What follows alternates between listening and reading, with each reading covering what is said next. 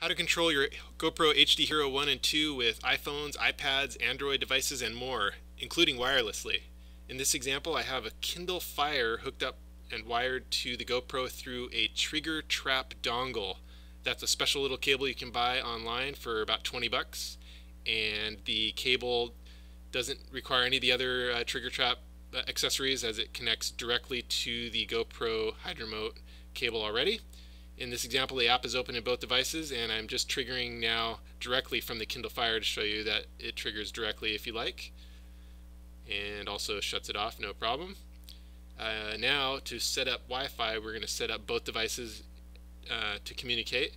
First, I'm setting the master device, and I'm going here to the Wi-Fi selection, turning Wi-Fi triggering on, and then I go to the Kindle app and I select Wi-Fi.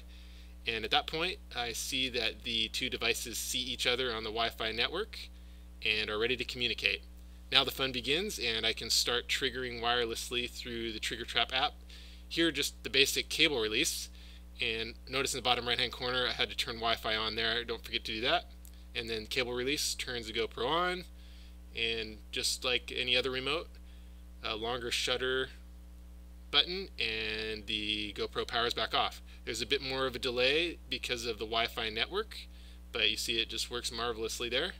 And now even more fun is playing with the other methods of triggering GoPro through Triggertrap. Here the bang setting, loud noises will go ahead and turn the GoPro on. Great feature for certain security situations.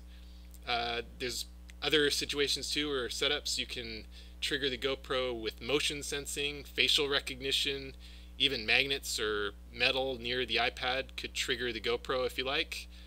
A lot of things to try. You can get more information at triggertrap.com, and we will post more demo videos using mobile devices here at hydremote.com as well. Thank you, and have fun with it.